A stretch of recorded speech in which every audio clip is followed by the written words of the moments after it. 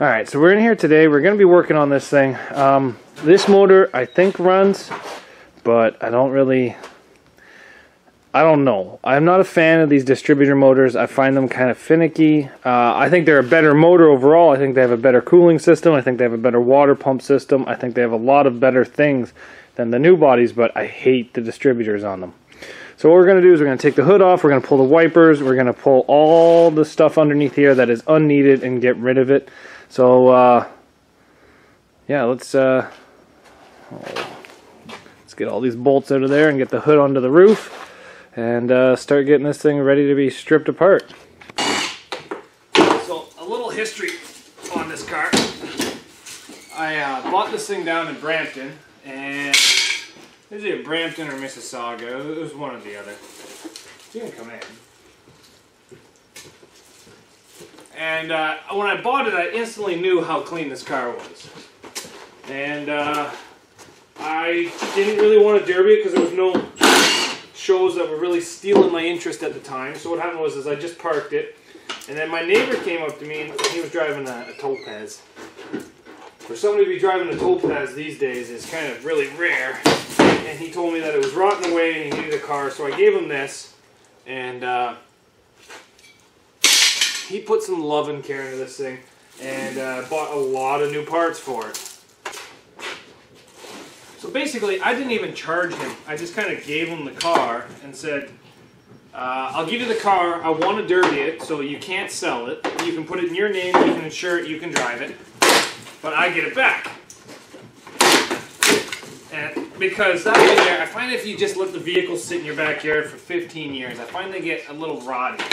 So I said, by you driving it, you're actually helping me. You're keeping me on, you're keeping the car on the road so that way it kind of lasts longer. So he drove it, and then I get a call one day from him. It was about a year after he took it. His wife went to Walmart in my town, and they were leaving Walmart, and just out of nowhere the car died. So I went to him, I picked it up, I towed it home. He spent about 2 weeks trying to get it going, throwing parts at it, which kind of good for me, but bad for him. And then he decided that it wasn't worth the effort anymore. He said that it just wouldn't stay going for him. So he gave it back to me, and he took a Buick I had here. So this car's been parked for like 2.5, maybe 3 years now in my backyard.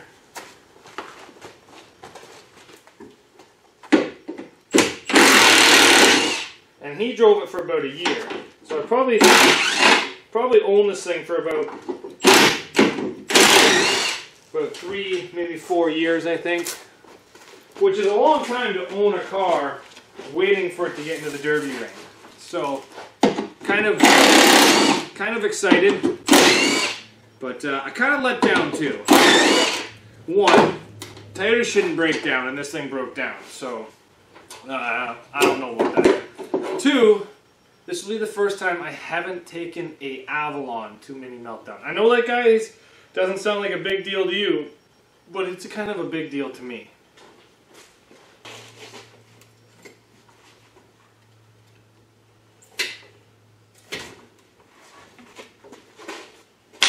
So here's my goal, to get all this unwanted crap out of here. And we are going to try to run this car. It did not run before.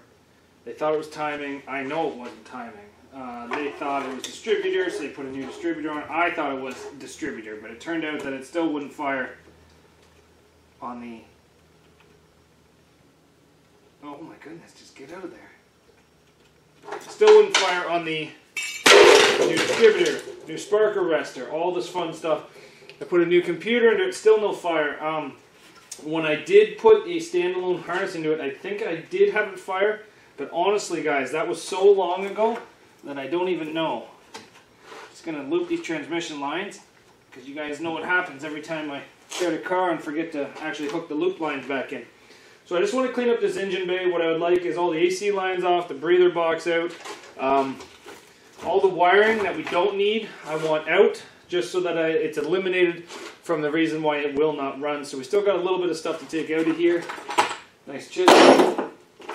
Relay. Random shit. Random shit. You guys know the drill. Let's just tear this thing down to absolutely its bare bones here.